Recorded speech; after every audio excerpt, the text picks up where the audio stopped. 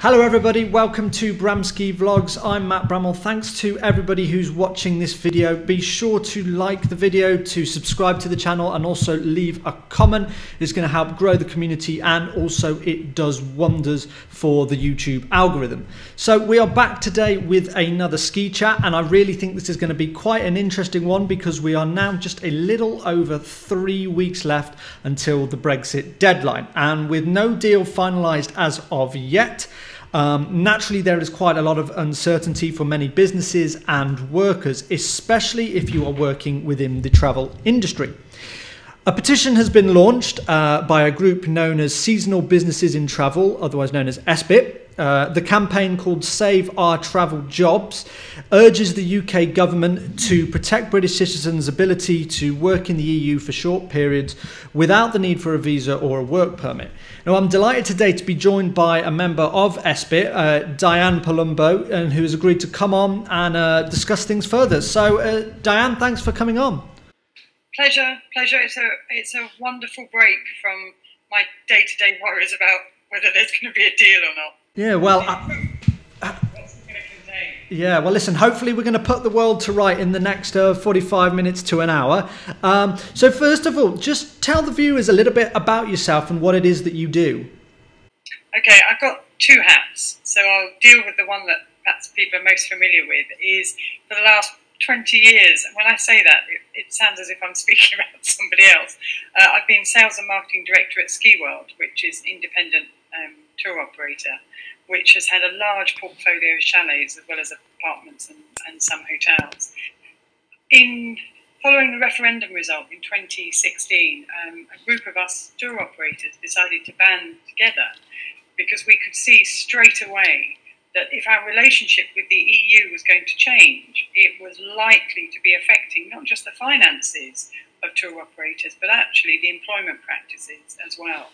So now SBiT, Seasonal Businesses of Travel, as you rightly said, numbers about 200 companies. And I'm one of the founding members along with the MD of Skiworld.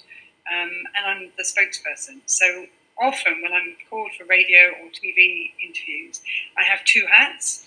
Now, on a personal level, you know, I come from the background that I think very many people perhaps watching this do, that I finished university and decided to do ski seasons because I thought it was ready a year out. How little did I know?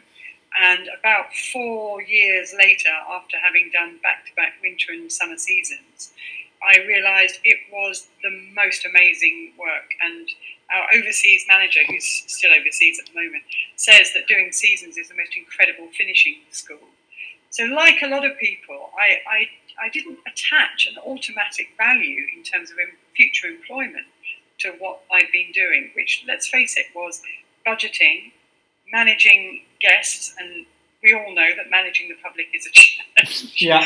Logistics, disasters, coach crashes, chalets burning down, you know, all the range of things.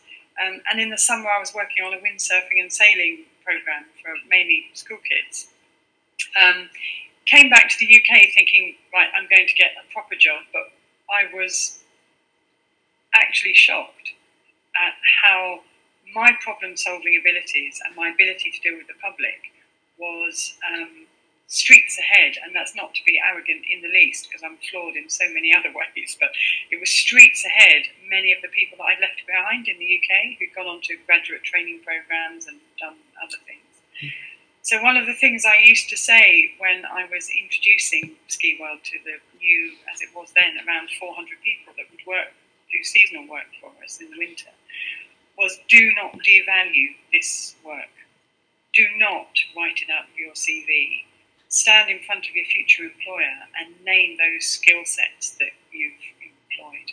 So, yeah, that is probably that experience has led me and plenty of others to head up travel companies now, and that's my story, if you're still awake. Tell us a little bit about the organisation's functions and aims.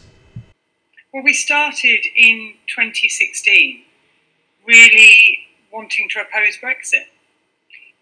What we felt was very many of the intricacies of our leaving the EU had just not been voiced. And there we are, a multitude of companies based in travel, knowing that outbound travel from the UK in 2015 or 2016, contributed £34.3 billion to the UK economy. That's in the UK. And what we felt was much of the debate around Brexit centred on car manufacturing and was Toyota going to stay in this country, and around fishing, which is still a subject of debate.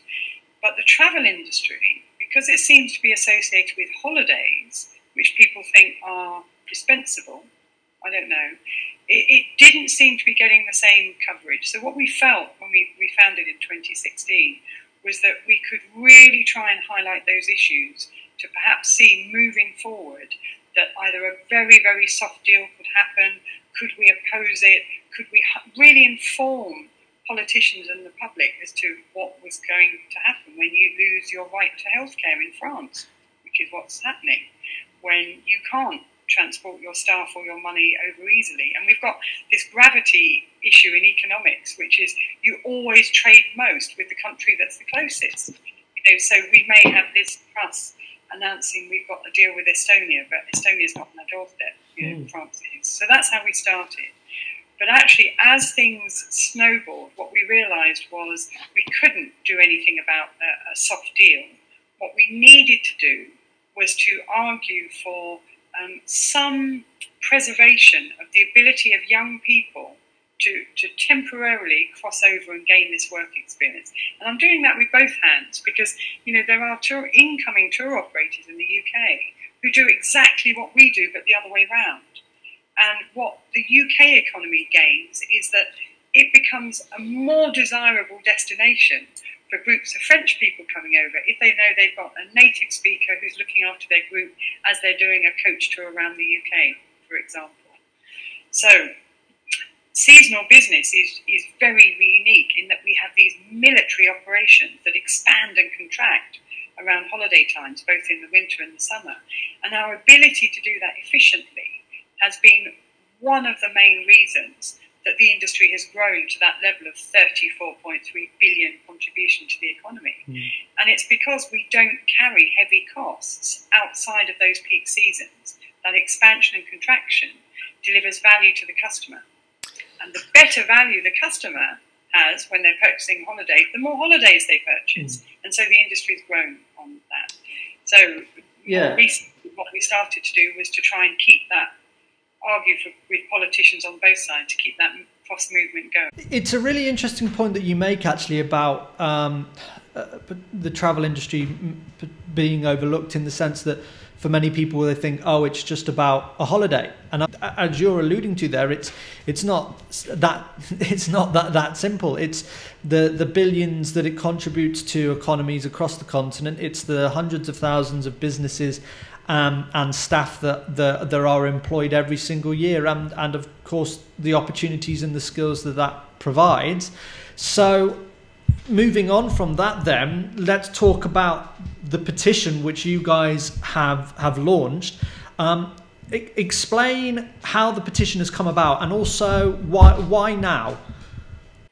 I think two reasons was, at every level, the pandemic is damaging the economic prospects of 18 to 34-year-olds disproportionately. It is the group that are suffering the highest number of redundancies, the biggest cuts in training, and that age group, it's the future of our economy. It's the skill set which underpins us for the new future that we've got. So you cut that investment at your peril.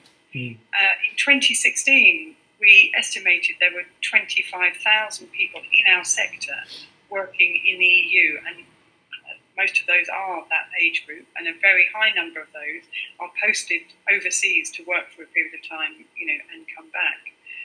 So what we felt was, how do we get those people's voices heard? And statistics get you so far with journalists, But if you've got something like a petition that's gone from 10,000 to 16,000 signatures, which is what we are at the moment, and still hoping for more, we want to hit the magic 20. So if you're listening to this, go to Save Our Travel Jobs and sign. And we've had over 1,000 people write to us with the stories of what doing seasonal work has brought them in their lives and careers. Over 1,000 stories. Just showing the contribution that's made.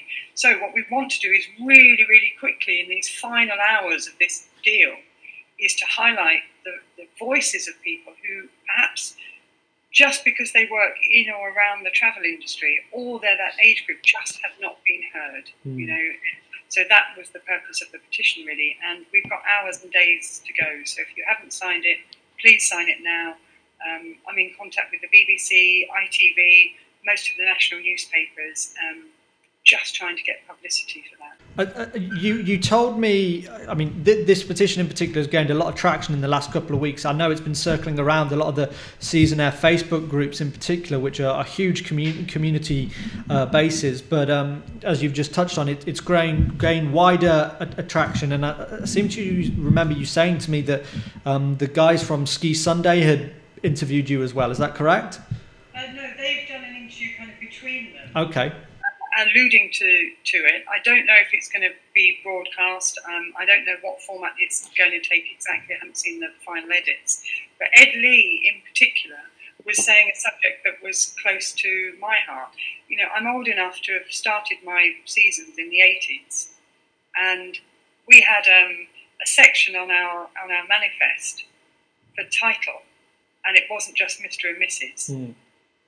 And in those days, skiing was the preserve of the wealthy. Those are the people that I've dealt with. And what I saw in the 20 years that I've worked in the industry is an absolute democratization of that.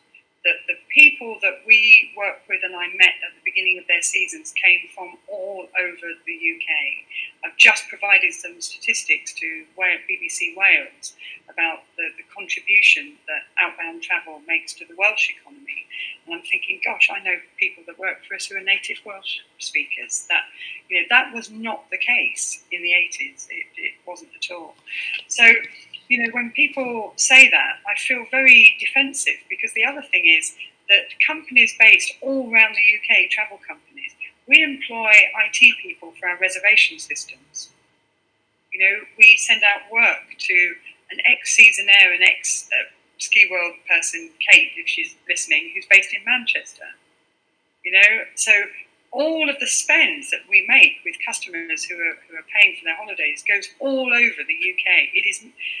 And it supports that level of economy. You know, the latest figures from 2019 were saying the contribution of outbound travel actually exceeded motor retail sales.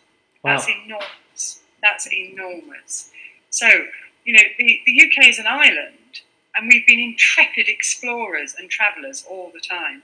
And I'm so delighted that in the 20 years I've been in the industry, it has democratised. And being able to sell a holiday for £199, you know, self-drive for a week in an apartment, it's almost the same as we were paying in the 1980s. Yeah. And it is the economies of scale that have brought those kind of prices down. So it is, my fear, as Ed Leigh says, is that it's likely to become the preserve of the wealthy. With the petition, what are you guys hoping to achieve with it at this stage? Well, the more signatures we've got on it, the more chance I've got to be interviewed again by BBC or by ITV.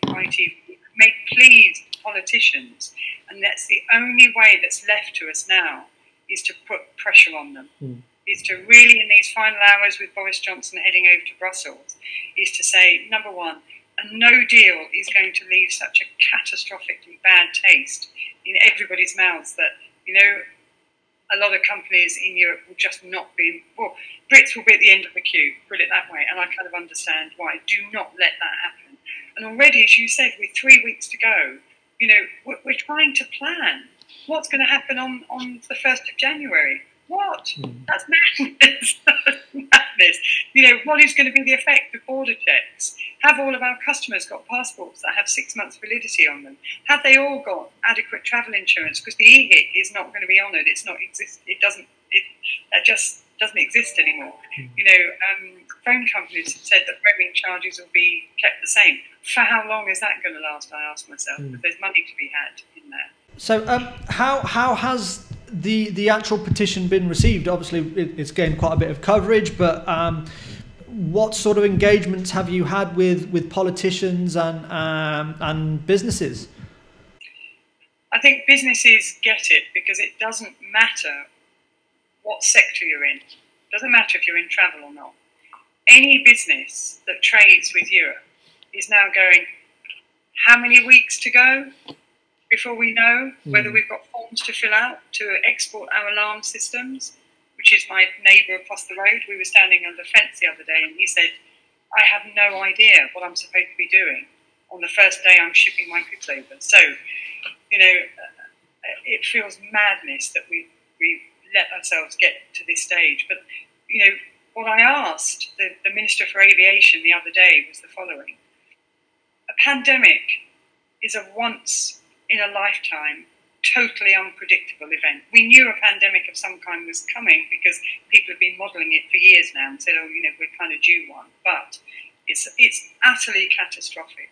Now, why not delay the end of the transition period so that every economy in Europe can try and recover and stay trading in the face of what's winged all of us? Yes, it's true that Germany's death rate, what are they heading at? 10,000? 10,000? Their population is 72 million. We've got a population of 60 million, and we're heading towards 70,000 if you include excess deaths. So, you know, we're a service-driven economy. Not only are we also suffering the highest number of fatalities, we've been hit worse than, say, the German economy. Why not give our economies a chance to recover from this before we overlay the complexity of trying to leave the EU, which is 40 years of legal entanglement and trading? And his answer was platitudes and said, well, we're going to deliver certainty. And I couldn't stop myself from saying, what, with 3 weeks to go? We've barely got 14 working days to go. You just mentioned then actually the Secretary in charge of aviation and that sort of thing. Who else in Parliament have you talked with? Has anybody sort of voiced their support behind what you're doing? Well, the day before the lockdown in March, which was the 22nd of March, I was on a conference call with Nigel Huddleston, who's the Minister for Tourism.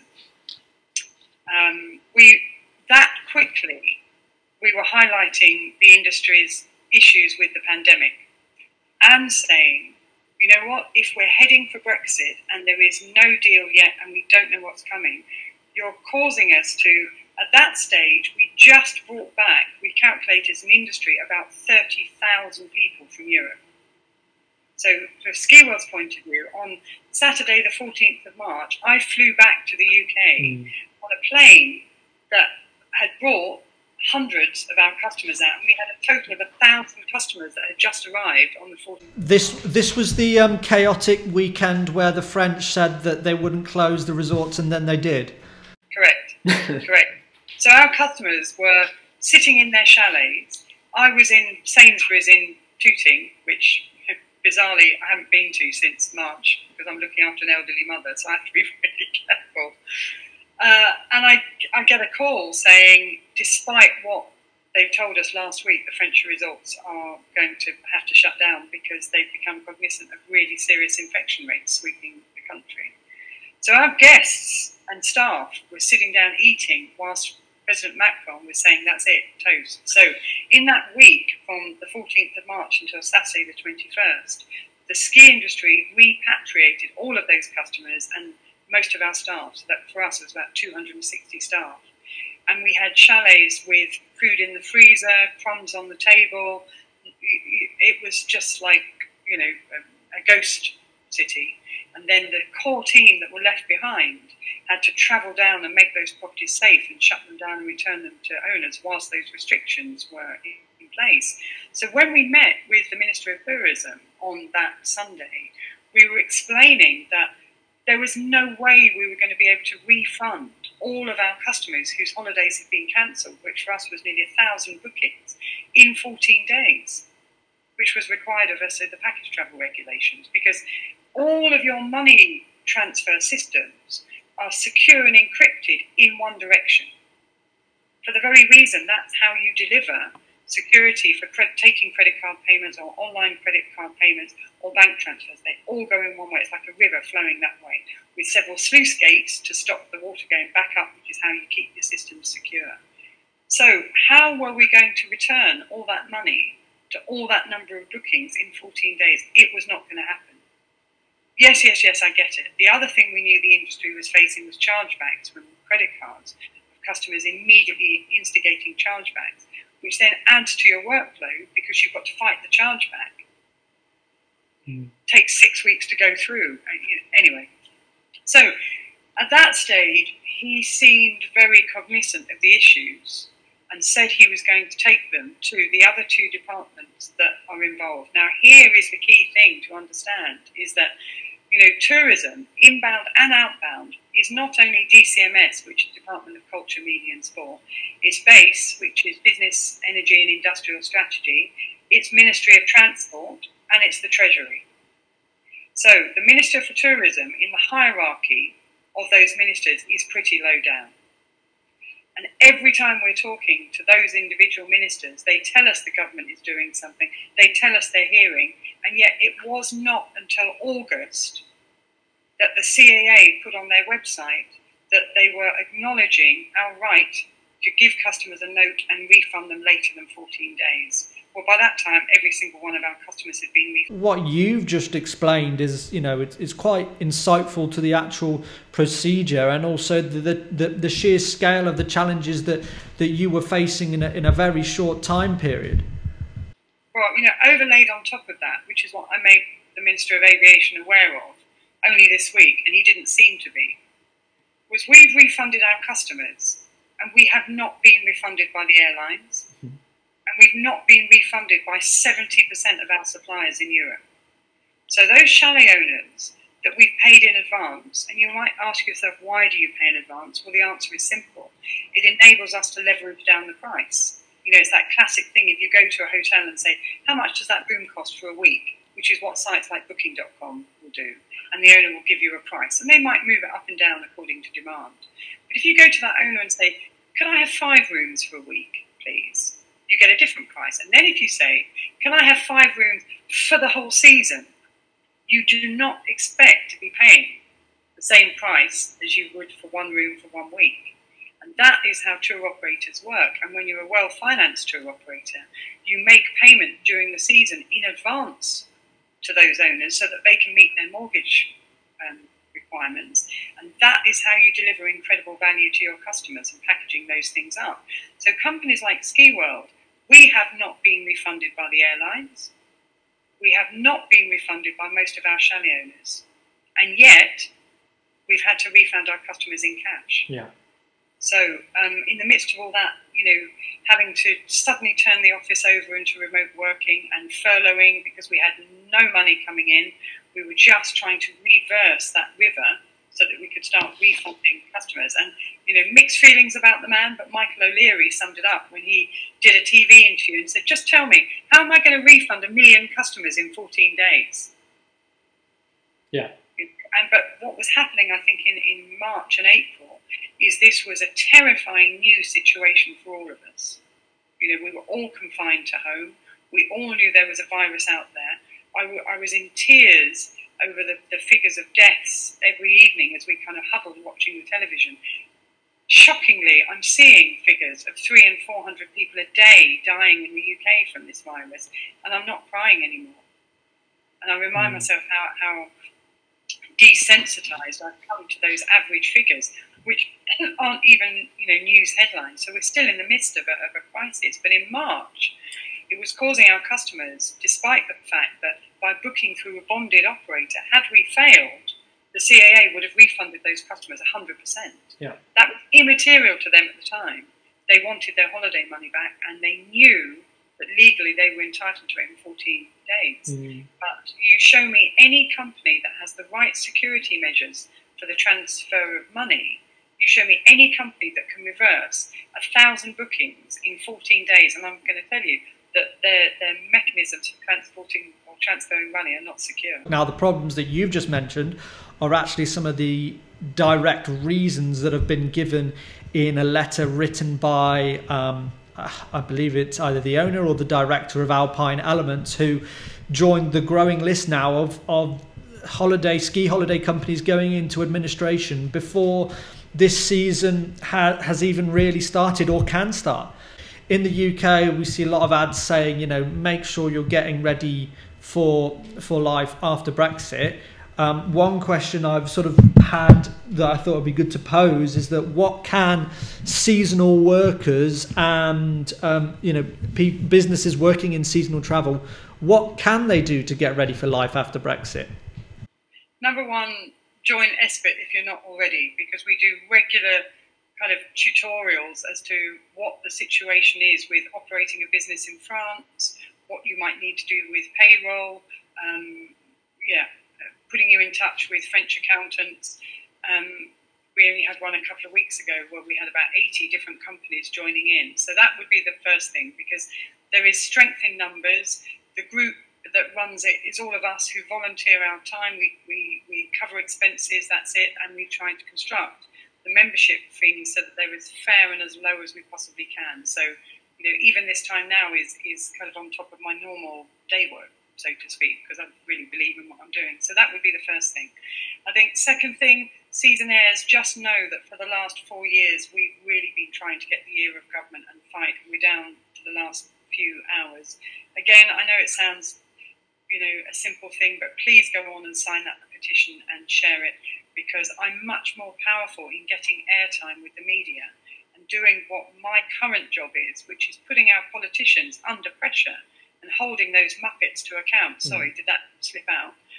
But I'm much more powerful in doing that if I know I've got a large number of signatures behind representing those seasonnaires. Yeah. Short of that, I would say as a seasonnaire, you know, just check and ask questions of the company that you're going to be working for, because more than ever, it's going to be really important that you work for a company that has all its ducks in a row. You know, if a company is not got you on a French payroll in 21-22, you know, the following season, if they are then inspected, I don't know what the sanction would be for an employee. Probably the biggest sanction would be for the employer. But the very least it will do is cut your season short. So just make sure that you know something about the companies that you're working for. And yeah, you know, I've watched colleagues around me lose their jobs and companies fold. And we've had ski weekends and Alpine Elements go, but there is talk of them kind of resurrecting, and I've got kind of question marks around that, because they're leaving the CAA to refund all their customers. Well, that slightly hurts, because we're running ourselves into debt at Skiworld. You know, we're applying for a loan, but we've pulled on all of our reserves and we're a highly capitalised company. But it's kind of not fair that we're refunding our customers in good faith and applying to the law, and those other companies might be phoenixing, as I understand it's called. VIP, those are teams of people that are amazing, and I'm desperately sad they've gone out of business. Fundamentally good company, and it makes me angry when I hear politicians say, well, you know, it's the survival of the fittest.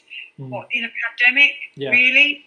And TUI has had its second bailout from the German government. You know, European governments, and even in France, they're supporting their travel industries far better than we are in the UK, because they look at the figures and not at the politics. They are saying travelling for people is an industry that contributes to the whole of our economy, and they're recognising it. And I just do not understand why in this country there's been such an absence of talk about it and an absence of support. You mentioned then how some of the European countries are supporting the tourism and the travel companies well in comparison to here in Britain. Just explain how big the British holiday industry is. How much does it generate? You know, how important is it? Oh gosh, well, I quote that figure of £34.3 billion contribution to the economy. And that figure actually dates from, I think, 2016. And I've seen the figures now for 2019, and it went up to £37 billion contribution to the economy. That's in the UK. That's spend in the UK. And that isn't just customers buying sun cream or paying a holiday company for their ski trip or their summer trip. That's all the additional expenditure in generating sales, all our marketing, all the IT, all the things that I mentioned before. So it's substantial. Directly, it employs about 215,000 people. Let me change the tense of that. It employed directly 215,000 people.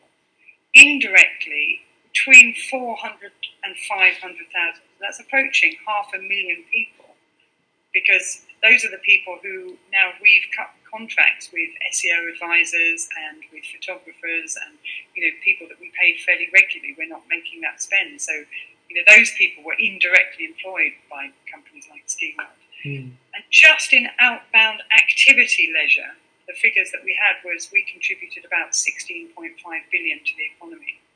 And a percentage of that, 1.5 billion of that, is directly to the exchequer in taxes and employment. So we're a substantial industry, and I don't feel there's been a voice like there has been for Airlines UK, which has a very powerful lobbying presence in Parliament. And often people confuse an airline with a tour operator. So, I can sit here and say we've refunded all of our customers, and I can say our airlines have not refunded us.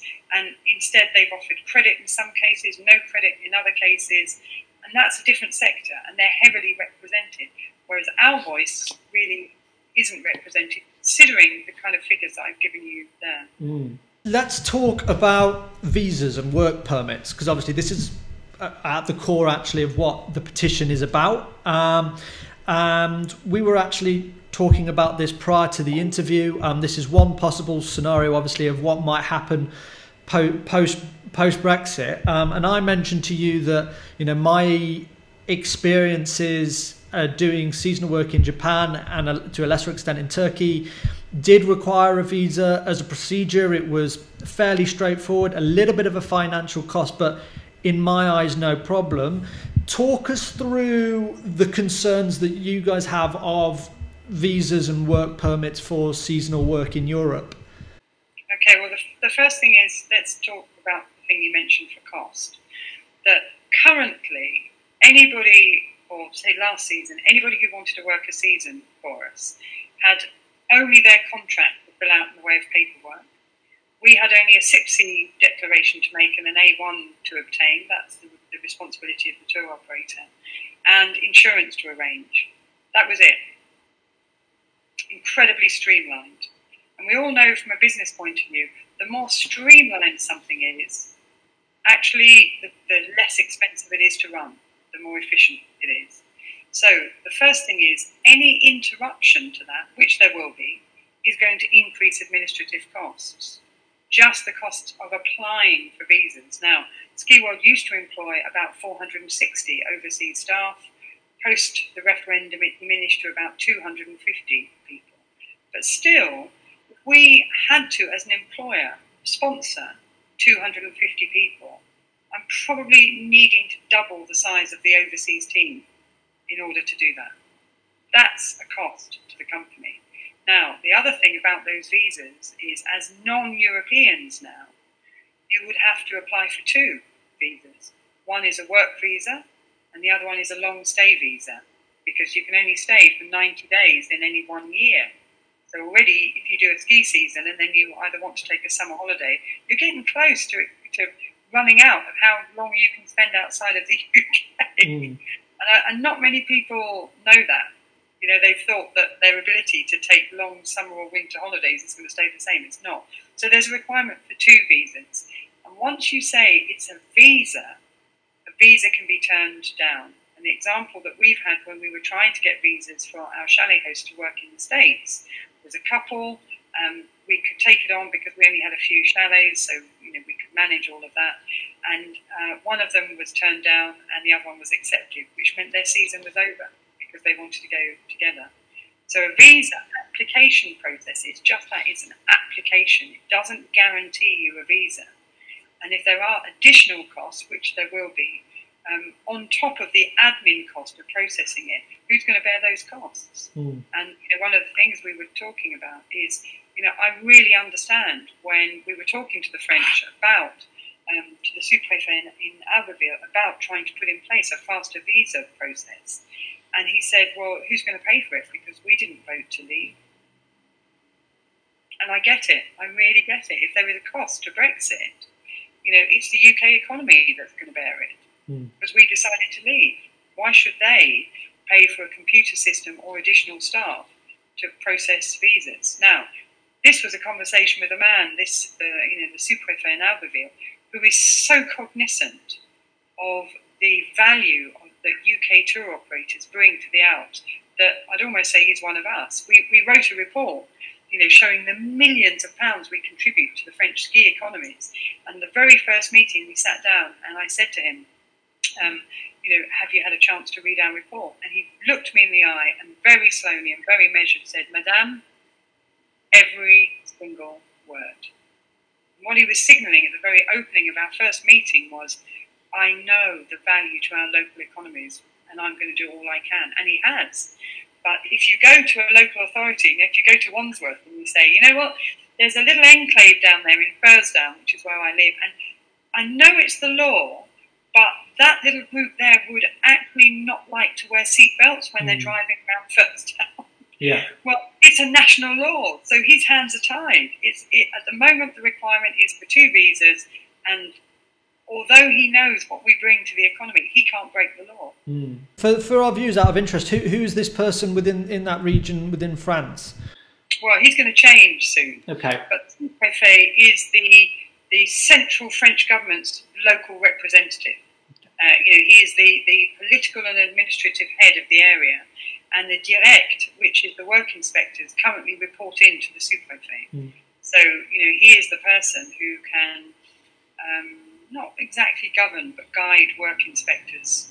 So it's pretty significant when he's on your side saying, I really understand the challenges that you're facing. There are quite a lot of British holidaymakers and British businesses and managers and workers that are located within the French Alps, but I think it's quite positive to acknowledge that they can recognise the importance of that, and I think all the protests that have taken place within the Tarentaise Valley have also added to that. There's obviously a lot of concern about what the future is going to hold for this season and beyond with the restrictions. But sticking to post-Brexit, I wanted to talk about potentially another scenario, because I was looking back at some of the other key developments within the winter sports industry in the last couple of years, and Switzerland was quite one that I took notice of, because they a few years ago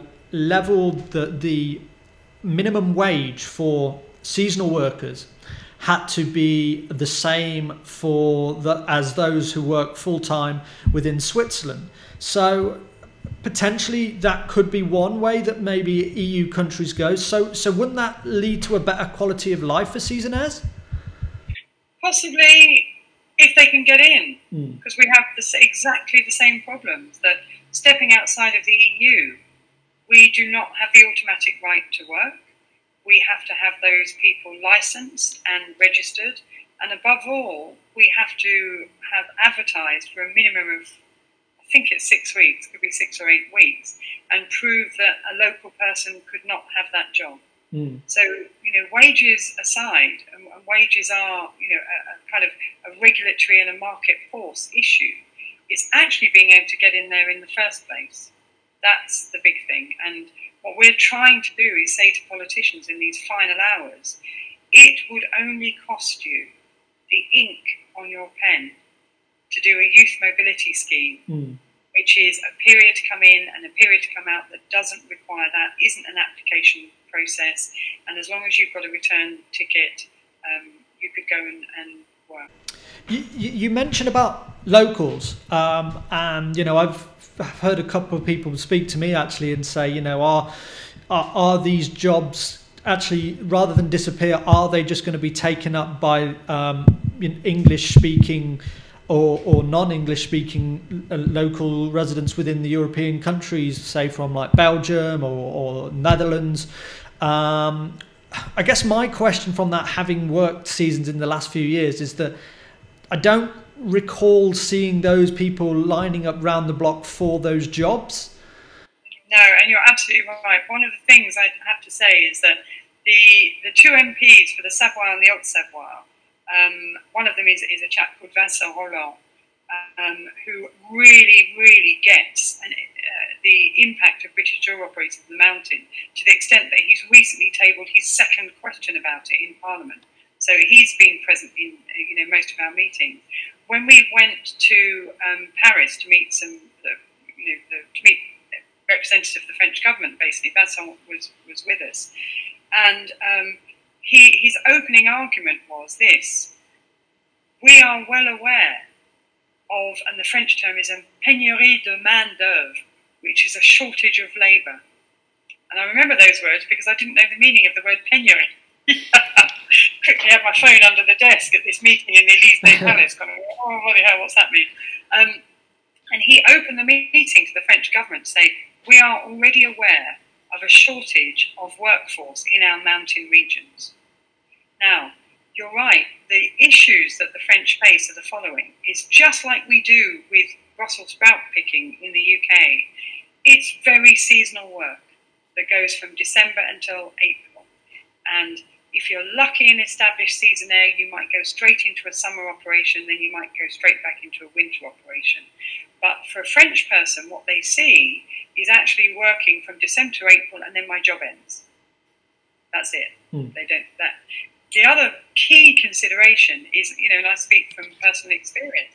I've done chalet hosting and repping and resort management, and 1 minute I'm cleaning one of the 8 bathrooms in the property, and the next minute I'm finishing off the afternoon tea and cake and acting as a chef in the evening. That job, when you advertise it in France, does not exist. French people will be looking for a cleaner, or for somebody who's hosting, or a chef. And the other thing, the whole concept of us Brits of going travelling for a year, that for a while the word in French for a gap year was a gapière. So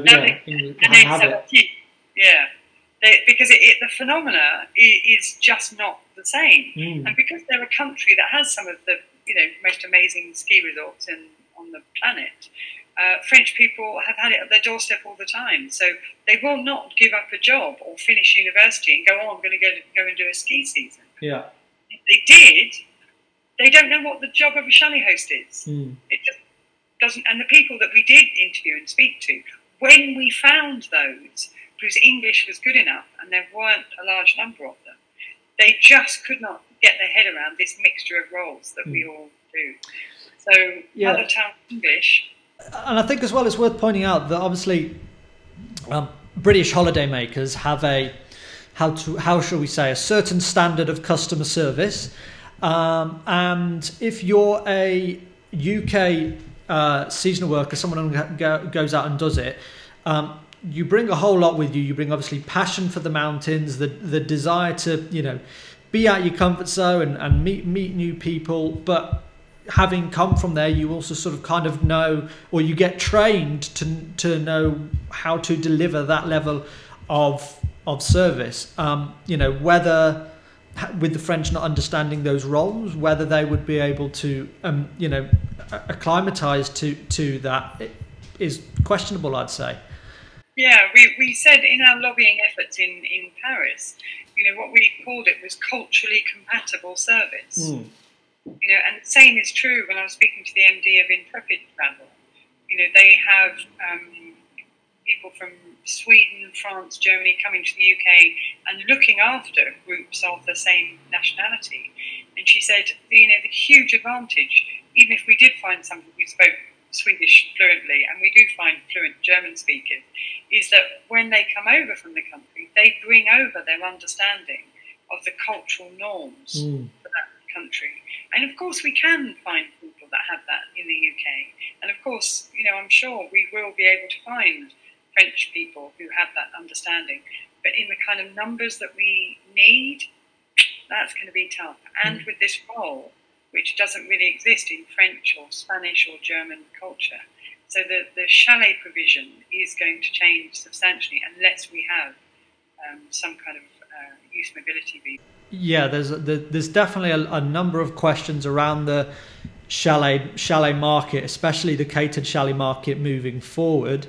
So one of the other questions I was saying is, we've talked about a couple of specific scenarios or challenges there. Are there any other challenges that you feel are worth highlighting that seasonnaires and travel businesses could face post-Brexit? Well, I think travel businesses, we wrote a report which, you know, we circulated and got some publicity for and sent to government in 2018, saying one of the other huge losses of our innovative, enormous travel industry is the shortening of leases. Now, what that means is, for a ski operator, you know, we very, very rarely prior to 2016 signed a lease on a property for a year, because the cost of putting it on your website, the cost of setting it all up, you actually wanted to sign for 3, 5 or 7 years, or in some cases 10 years. Now, interestingly, a company like Eurocamp, who are also members of SBiT, do the same with their emplacement, you know, with their, what do you call them, their sites, you know, in French campsites. They would go to an owner of a campsite and say, we'll have 3 pitches. That's what you call it in English, isn't it? You have 3 pitches. We'd like to take 3 of those or 5 of those for the next 3 summers, please. Because then you put it on your website, you produce your direct marketing material, you've got that longevity. But also, it goes back to a point I made earlier about your negotiating power with that supplier. So what we found was, after 2016, both summer and winter, UK tour operators just were not signing contracts of any length. That has started to filter through to prices, because we cannot leverage down the prices like we used to.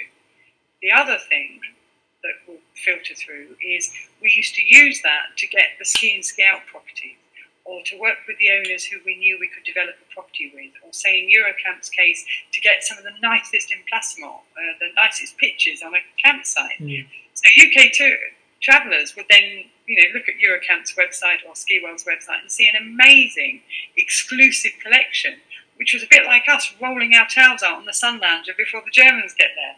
You know, we bagged the best places and we were prepared to put our money where our mouth is. Yeah. So the 2 things that are already filtering through to the travel industry, and I'll come on to flights in a second, is that prices are going up. We estimated, for a lot of tour operators, the net effect of that lost negotiating power would be a 30% increase in prices. Now, as a tour operator, your job is to try and streamline things and not pass that on, because as soon as you do, your market's going to diminish, because it's going to put it out of the price range of many people. But that was the kind of estimated increase in cost that we were facing. Plus, if a German tour operator comes along, or a Danish tour operator, mind you, I've just heard 2 of those have gone out of business, but anyway, and says to the owner, well, I'll rent it for 3 years. Suddenly, you've lost what you've been offering the UK market, which is that pitch on that campsite, that it was in the best place, under a tree, away from the toilets, you know, all of those kind of things. So that's the first thing. The other thing I worry about with the travel industry is, we've been really bitten with some of our airline contracts, you know, not having been refunded by EasyJet, having to try and secure credit, which is just, you know, a nightmare. I don't know how many charter operators there are going to be out there. What I can see EasyJet and British Airways doing is mothballing their fleets. They are putting flights out, and it's happened to friends of mine that you'll book a 12 o'clock to, I don't know, Palma, and EasyJet will have 2 flights during the day, find that they're both half full. Previously, they might have run those, now they're consolidating them. Before you know it, you get a notification that the 12 o'clock flight you had is not going until 3 o'clock in the afternoon, or it's 9 o'clock in the morning. Because I understand that they're desperate for any income, and they've got to consolidate and keep costs down as much as they can. But I think all travel companies are, for the next couple of years, going to be facing much reduced flying programs.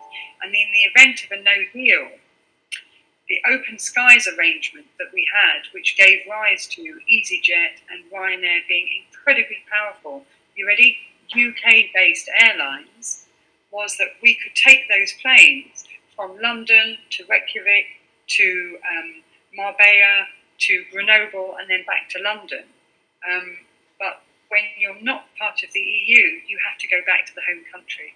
So SBiT would have to go from London to from Geneva to London and then back to Geneva again. And I don't know what is going to be negotiated in a deal, if there is one, about European skies and open skies. I've heard that we're going to have some access to it, but observing over the last 5 to 6 years in particular, the market for budget ski holidays, all inclusive, very, very, very cheap, getting everything in one, and also, you know, the rise of, say, big young groups like university ski trips. I know those have boomed in recent years. Take, for example, as well, for a budget company, someone like Sunweb, who are, you know, now one of the top companies within France for ski holidays. I mean, how do you see that affecting that side of the market? Well, there will always be budget holidays in January. You know, what we and Sunweb, because we use the same suppliers, pay for an apartment in January will always be low, because the French market doesn't travel in January. Yeah. Now, Sunweb and us pay the same prices in February, which are a lot higher. Now, UK tour operators, in taking a season-long risk for a chalet or in some cases a hotel, what we did was we relied on the income in February and we actually sold holidays at a loss in January. So a lot of those last-minute deals and those budgets were because I was looking at the figures, and I'm the algorithm that calculates it and says, if that plane leaves, that's cost me £200. If that chalet bed goes empty, that's cost me, say, £700. If I sell it for £499, I've halved my losses. So that model of paying up front for that commitment, paying up front for your charter plane, allowed you to sell holidays at a loss because you calculated that at other times of year you'd make a profit. The apartments are doing the same. That's why their prices are so low in January and so high in February, is they're doing exactly the same thing. So when there is that phenomena going on and possibly an oversupply in the market, actually you can pick up some amazing deals. Now let's look at where we are now. I don't know, aside from Skiworld, which chalet operators of any size, perhaps Le Ski with 33 chalets, are going to be left for 21, 22. That's what we're looking at. Now, I'm also asking the same questions: as a Norwegian going to make it? What's going to happen? How many planes are they going to be out there to charter?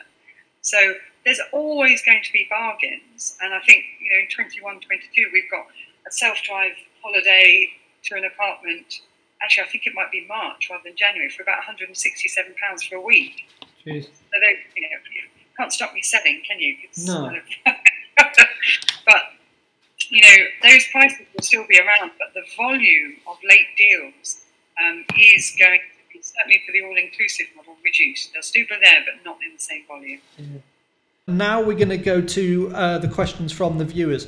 So we'll start first with a question from Dan. Now, Dan works for Snow Drones Transfers, so obviously a transfer company. If people wanted to get involved with the SBiT lobby group, how would they be able to go about doing that?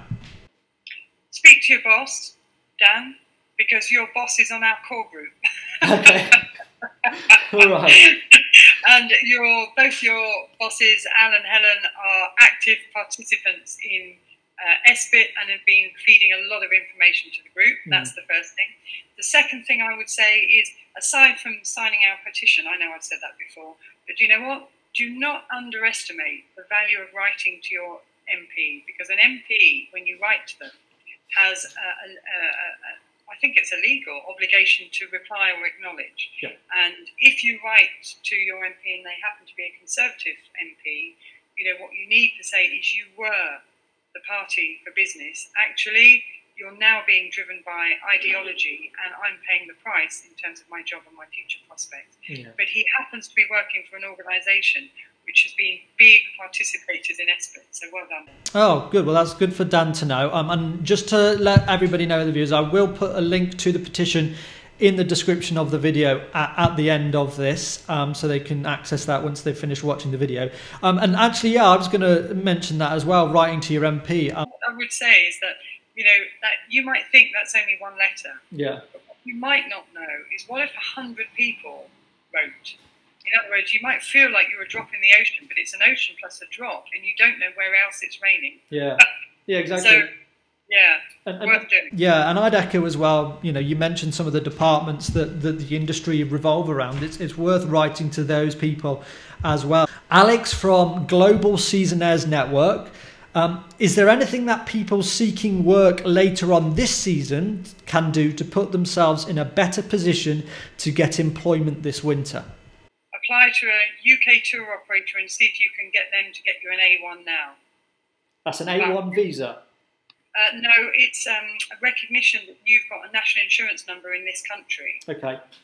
Because that is what will probably enable you to try and get a job in France, or in any part of Europe, if there is any part of a ski season to be had.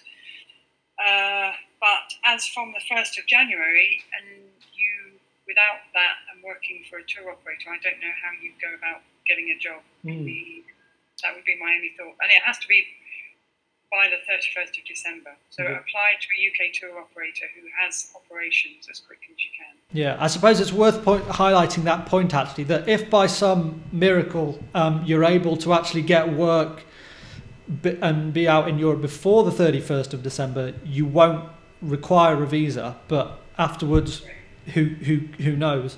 Okay, next question. Andy from Snow Camps Europe. I think he's got two here, so I'll just read them out as one.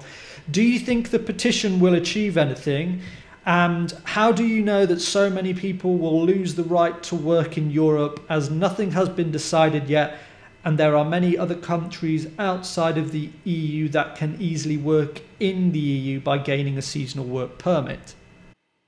I didn't understand the second part of that question, but the first part, what do we hope to achieve, is, I think, literally by writing something into the agreement that says there should be a youth mobility scheme allowing young people to go back and forwards for a defined period of time, is our best chance of keeping seasonal work going. That's the first thing.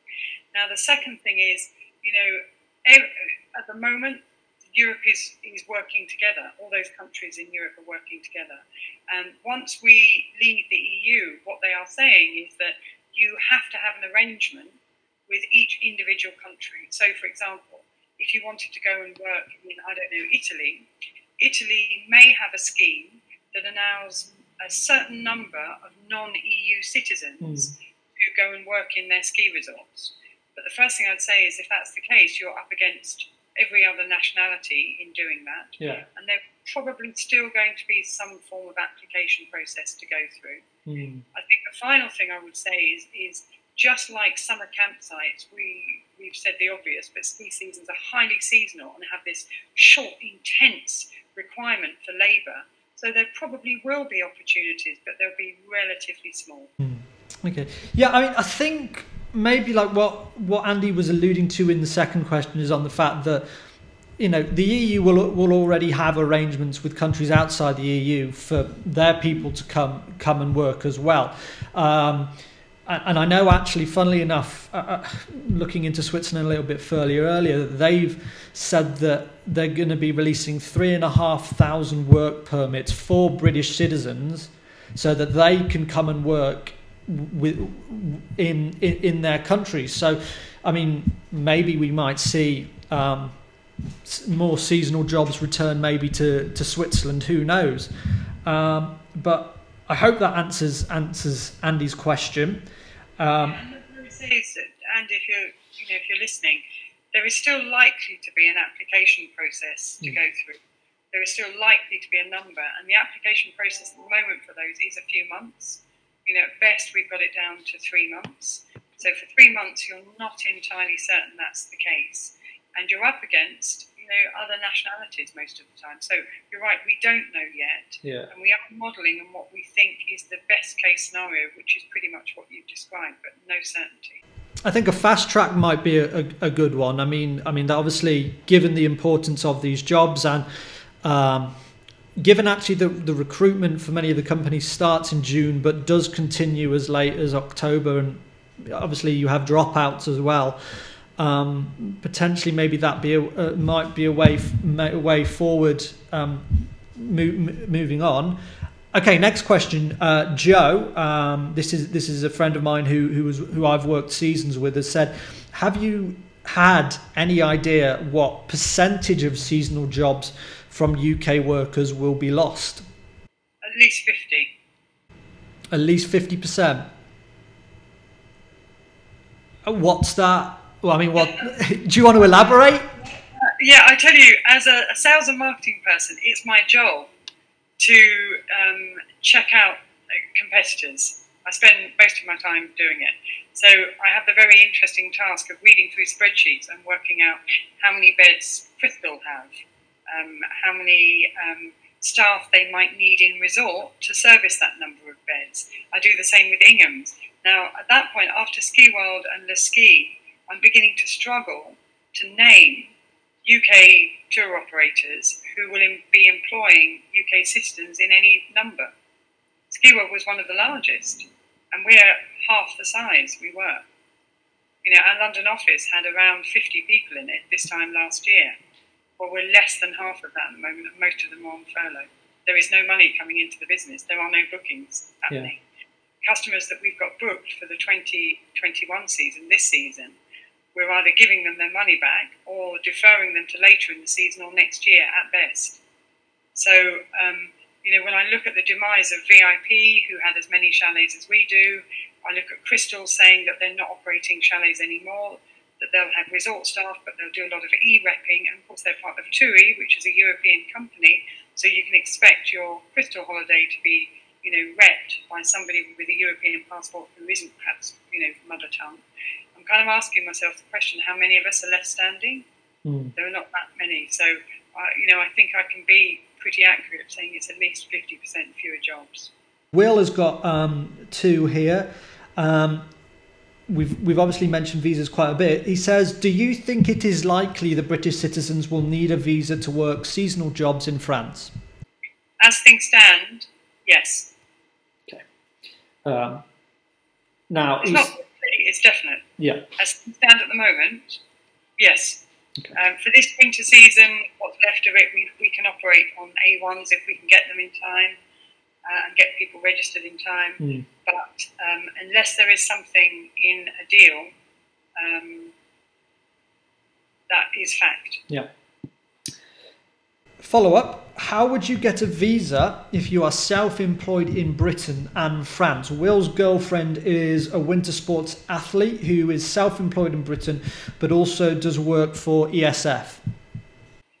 Okay, it would depend. In France, I've forgotten the term, it's auto-entrepreneur, I think is the term that's applied for self-employed. And you have to register in France as an auto-entrepreneur. And it can take anything from a month to 3 or 4 months for that to happen, with quite a lot of paperwork to submit. Yeah. So I would assume if she's already working for ESF that she's got that. Now, if they were married, and sorry to put any pressure on the couple that might be listening, it might be an easier process that if she's already registered in France, he would be able to go over on a spousal visa. But I'm not gemmed up enough to know if, like in the UK, there is a requirement even for spouses, you know, coming from America, India, France from now on, whether there's a minimum salary requirement or if you have to have a job before you come over. So couldn't answer in detail on that one, I'm afraid. Yeah, might have to look at one into that a bit more yourself there, Will. Okay, Shane, this is the final question, has said, can the industry survive if there is a lack of services due to a lack of seasonal staff? Lack of services. Well, the thing is, the industry is a fraction of the size it was. Yeah. And, you know, my sense, being really frank, and I haven't said this, you know, in any TV and radio interviews, is that we've got the travelling public over here who are still going to be wanting to book catered chalets and still wanting to be met at the airport and guided and have somebody English speaking in the resort when they get there. And we are so used to responding to the market. Now, I think we are now much smaller as a number of bonded operators, giving customers the financial security that we will refund them if we cancel the holiday. That I don't know whether demand will outstrip supply. Or have the ravages of the pandemic made people less willing to spend on a ski holiday and more conservative and, the worst case scenario, out of a job? So when he says lack of services, my instinct at the moment is there may be more people looking for holidays, certainly chalet holidays, than there are on offer in 21, 22. Yeah. So, and the other thing is, if we can't employ people, which if there is no deal, that's certain, from the UK, we are of course we already have a French company at Skiworld, and we've been advising quite a few members of SBiT to do the same. We will be trying to employ Europeans, which hurts me. I love giving jobs, the same opportunities that I enjoyed, and hey, I'm going to be giving them perhaps to European 18 to 34-year-olds as opposed to British 18 to 34-year-olds, but we may have to slightly remodel the chalet concept. So, with youth unemployment across Europe being particularly high, I think we won't be short of people, but it's what kind of service that we will be offering. Yeah. I think you're right on that point there, that actually I think despite the pandemic, it's been quite clear that there is a demand for holidays, and with the inability for people to actually go out on holidays right now, that demand is actually probably building and building, and there is fears that when it does become possible to do so, there might be a bit of an overload, and I think that's partly part of the reason why many EU countries wanted a joined up approach to keeping the ski resorts closed until the new year, when they've agreed. But it's interesting that you say, particularly obviously, that people may still want to go on the chalets. It gives them obviously privacy and security, but also that level of independence and quality of a stay. But there might not be the chalets that they're after. Or they're being more expensive, because a good example is we used to buy 77,000 litres of wine. Wow. Yeah. That gave us some buying power. Well, that figure is going to be a fraction of that in future. So my fear is that chalet holidays will become the preserve of the wealthy, like they were when I started, going back to our manifest in the 80s. We had a separate section for Lord and Lady and Viscount and HRH in a few places. That was the type of people that were staying in chalets. I do think there will be demand. What I'm really concerned about is that at the moment, what stops everybody going is, it isn't solely the fact that the lifts aren't open, is we've got FCDO advice against orbit essential travel. Right, yeah. What you have to remember is that currently that invalidates most insurance policies. So the other work that SBiT has been doing is trying to lobby the insurance industry. But if you think FCDO advice in the past, when it said all but essential travel to Yemen, that made sense, because you're going to get a bullet in the head if you were in Yemen. So the only policies that cover you, I think there's one called Battle Day, that cover you for going against FCDO advice, for precisely that kind of scenario. Now we've got FCDO advice saying, don't go to France, and insurance companies are going, well, we're not going to cover you. There's a few emerging now, but it's not a coherent market. And if I'm finding it hard to navigate, then goodness knows our customers are. So, that's one consideration. If you're thinking of going skiing in January onwards, what you've got to remember is your EHIT card, as things stand at the moment, is not valid. You are not entitled to the same healthcare in France that you used to. So you need to make sure your policy covers you. And the other thing is, what is the state of that FCDO advice? Until that is refined or lifted, your insurance could be in jeopardy. I think that's a really good point to end on, actually, that, when it does become, if for some reason on a technical reason you can get out to a resort, maybe you say take Switzerland now, which technically sort of is possible to go and ski, make sure you check everything before you go. I mean, a lot of people are saying that they won't go actually purely for that reason, because their insurance won't cover them, and if you have an accident on the slopes, you are going to be in very deep trouble. So that's a really good one to sort of point out and make people aware.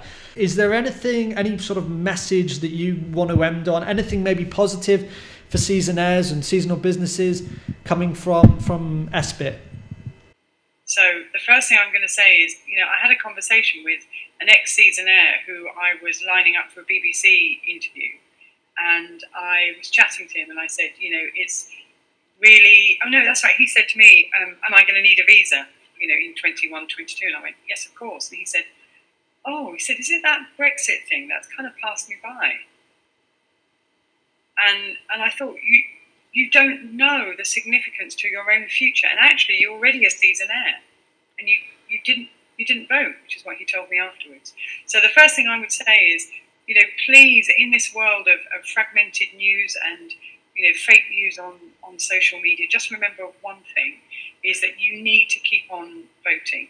You really must. That's the first thing, because SBiT would not be here were it not for the efforts of people doing that. Okay, the next thing is, for a seasonnaire, just know that the interests of me personally, all the SBiT core group, who are all, by the way, ex-seasonnaires, is to try and preserve the opportunities that we all had, because we can see what it has brought to our businesses. Secondly, quite frankly, I'm fighting for my livelihood and the livelihoods of everybody at Skiworld. Every time I make a TV interview or I do something, I'm thinking, I have to raise the profile of this industry. I have to do something about it. So as I said, I'm naturally a glass half full, and I would say just write to your MPs and do those things, sign the petition, because don't underestimate. You might go, it's a drop in the ocean, but remember, it's an ocean plus a drop. Again, Diane, thank you very much for coming on today. Huge pleasure. I love talking about my business in the industry, but thank you so much for the opportunity. And thank you very much for watching today. If you did enjoy this video, do remember to like and leave a comment, and finally also subscribe to the channel. We'll be back with more content soon, but until now, guys, stay safe.